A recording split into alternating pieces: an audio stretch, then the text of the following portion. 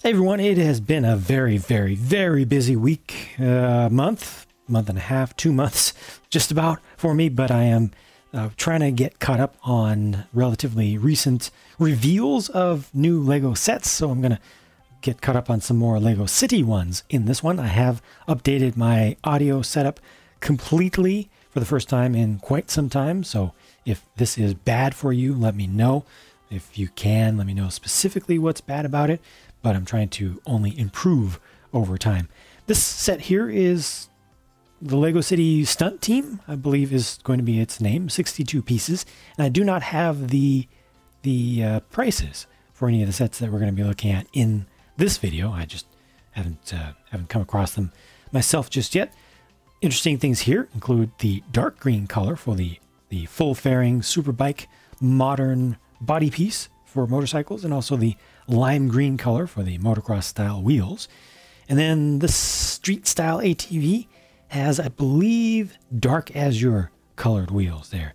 There's a better look at that, just all set up by itself. Yeah, the Vita Rush, I really like that brand that they introduced. What was it, a couple years ago or so? I like the colors, they're bright and vibrant. Cool. The ramp is, it's a ramp, yeah. Moving on. Racing cars. Just a couple of racing cars. Now, in real life, these two cars would probably not be racing against each other on a track. This is a prototype style car, and this is more of a European touring car style car, but with a longitudinally mounted engine with a big old intake scoop coming out of it. So it's kind of funny in that way. But ultimately, it's for kids 5 and up. It's just a couple of racing cars that are supposed to look really cool. It's interesting that we've got a different color scheme for Octane over here. Octane Electric, is it? Octane Energy, Octane Electric. What is that? It's an E something.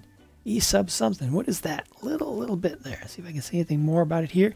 Octane E... what? If I should know this, forgive me. I have forgotten it. But yeah, decent looking car here. Pretty decent looking car here as well. I actually personally like this one better, to my surprise. I like what they did for the shaping for the front grille with that red colored, partially squared off fender piece. It sits perfectly there. 6 studs wide for each of these, which is fine. They're supposed to be wide body designs. And if you don't like that hood scoop being there, just take it off and replace it with a tile or something. The only thing I don't like about this one is just a little bit of gap right there. But it's okay. It's okay. Yeah. 190 pieces. Don't know the price for this one either. I expect it to be reasonable. Now this one I hope will be reasonable. The new gas station or service station, 354 pieces for it. I wouldn't be surprised if Lego tried to ask $50 for it though, because the last major gas station, standalone gas station that they did was one of the most overpriced Lego sets of all time. Especially on a price to part ratio basis. People always complain about the licensed sets, but Lego City sets can be redonkulous with their overpricing. But this looks pretty nice, and they've got some nice colors going on here. It's definitely smaller than that last one, so it better be cheaper, but I would not be surprised to see this overpriced once again.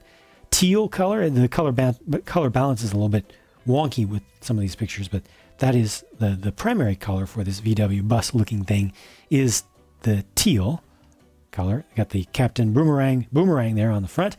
Nice that they have the swivels for the pumps. There's also an electric juice up station, a little charging station here with the solar panels on top that aren't really going to do much. They're tiny. Come on, think about it. But that's okay. I really like this, except for the doors on the sides. I like the texture. I like the idea there. Probably how they'll work will be cool, but there's something a little bit too commercial about that, too industrial about it. This crossover SUV is, I think, one of the nicer looking crossovers that Lego has done to date. Nice little thing that they've done with the, actually there's a lot of nice little shaping around the shoulder and hip line, front to back. What they've done for the headlights and also around the back here. Yeah, I rather like this. And I can't tell if that's dark azure or medium azure for that stripe going down the middle. But this is pretty tasteful. The whole thing, I think, is pretty tasteful. Pretty nicely done. I just hope that it won't be super overpriced. And I'm concerned that it will be. Well, this escalated quickly. I did not see this coming.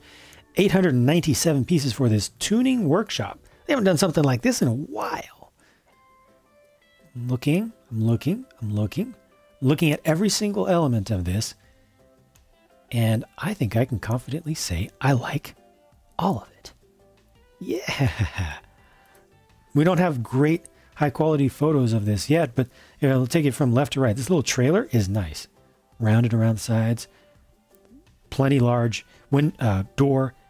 Also a window over here that can swing open. I think that's going to be pretty nice. Got that classic smart car kind of design for this little car, which is just a good way in Lego to make a small car, an actual car that a person fits in. Most cars that Lego makes hold one single minifigure. This is one of the smallest cars that you can make to hold the same number of minifigures. I think it's pretty effective and a good thing to continue along. I like these a lot better in Lego than I do in real life. Selection of minifigures, very nice. Nice broad selection there. You got the new style of motorcycle chassis here. I don't know what's going on with the rear engine there, but new style of chassis with the dark orange color. Would not have expected that to happen. Let's see if it actually looks better over here. My central heating is turning on, so if you hear a little bit of noise in the background, please forgive me for that. But I will let me know if it bothers you. It's on right now. If it bothers you, let me know. I will make sure not to record during such times in the future. But yeah, I think you can see it a little bit better here. You see how you can adjust the coloration and the texturing on the side a little bit. There's enough room for a tile on either side. And yeah, I think that's an interesting thing. Sorry, I did not need to do that. What else? The doghouse is nice. Yeah, it's just nice. More fancy than it even needs to be. The new bulldog, it's like a comic style bulldog, almost, like cartoon style. And I like that. I like this hot rod. That looks nice. The creator has that 3-in-1 coming out with something similar. Got the tuner car here, which also looks pretty respectable, and the tow truck definitely looks respectable. I appreciate the 8-stud width at the rear compared to the 6-stud width at the front, and this looks like it should be able to actually work and lift up at least a couple of these cars. And then you have the shop itself, which has sides. It has 2 sides. The front closes up completely, and the back isn't too open. This side over here is open. The back is open, but I mean, this is enough for me. I constantly complain about how open Lego's buildings are, but I think this is pretty good. And it's got a lift up there for changing out engines. I'm assuming that can be swapped into here. Maybe you can plop it on top of this as well, or on top of this.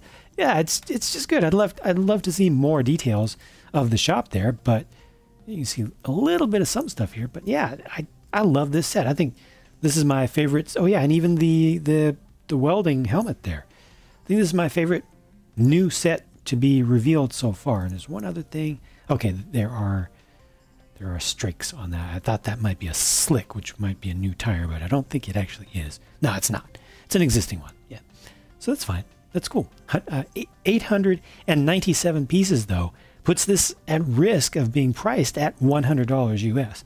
I sure hope it isn't, because it doesn't feel like $100 US worth of stuff to me personally. Maybe if I parted it out and looked at the values of each of these things and imagined how much would this cost, how much would these cost, and then added them up, maybe I could get to that point. But just looking at the whole thing, I would not want to pay that much for it. This is an interesting thing. It's a Lego City Police brick box. So it's just one of those general boxes of stuff, but it's themed, and it's very carefully themed to allow you to build a nice looking truck, a fine looking police car, 6-stud, wait, 8 studs wide? 8 stud, well, if you include the, 6 studs wide plus the full fenders, and the tires are beneath that, and a small police station, and a motorcycle as well. That's cool. This is 301 pieces this comes with. Hope it'll cost less than 50 bucks. I hope this will be 35 bucks at the most. You do have to pay a little extra for the fancy box. It's just the way it goes, unfortunately. But yeah, I'd rather it be 30 bucks for 300 pieces, but I think you will have to pay more for the fancy box. So I wouldn't be surprised if it was 35. But yeah, this is nice, and they call it a 2-in-1 build. I didn't save a picture of the secondary build. I don't think I did, at least. Nope. There I did. Yay. Okay. Whew. I think I like this better. At least I certainly like it for the truck. I mean, this truck is nice. Yeah, that truck is awesome. It just looks cool to me. And then you get a little kiosk, a little police kiosk, kind of like I've got a miniature police kiosk in my city. But I'm sure this leaves you with plenty of pieces left over. The idea with these brick boxes in general is that, you know, you go build whatever you want, but it's nice that they give you some goals, some tasks, some things to try with it. So I like that. And then poly bags, sorry, terrible pictures only is all I have. Just the little ones. Maybe some better ones are going around by now. But police car, I don't know how these will be available. It's probably like, you know, checkout aisle kind of stuff. Walmart, Target. Some maybe gifts with purchase, but usually these are just direct sale, $5 things. So police car here, police helicopter here. That's not bad looking at all. That is decent. Yeah, not bad. Little fire rescue water scooter or jet ski. Perfectly fine. Cheap. And then this beach buggy, which has different colors. That's not orange. That's not yellow. That's flame orangish yellow, or is it flame yellowish orange? I always get those confused, but it's the school bus yellow color. And then red wheels. Nice. Something different. And lastly, I think this is the last one. Yep, this is the last one. The police minifigure accessory set. I'm hoping that this will be done in the same way that they did the last few minifigure kits, where they're not assembled, and therefore they are significantly cheaper than the ones that they had been doing for years now that were pre-assembled, that were way too expensive and only becoming more expensive practically every year. So if this is sold in just a single box or a single pack, blister pack of parts in a bag or something, then this actually could be a reasonable price and a good thing to have on the market. Absolutely. Comes with an official Duke Detain. I don't remember her name, and I don't know if these two are named characters, but that's not a bad looking little ATM. It's really basic, but overall I think that this is a pretty cool little set. And that's all that I had in my list for this video, so I won't drag this along.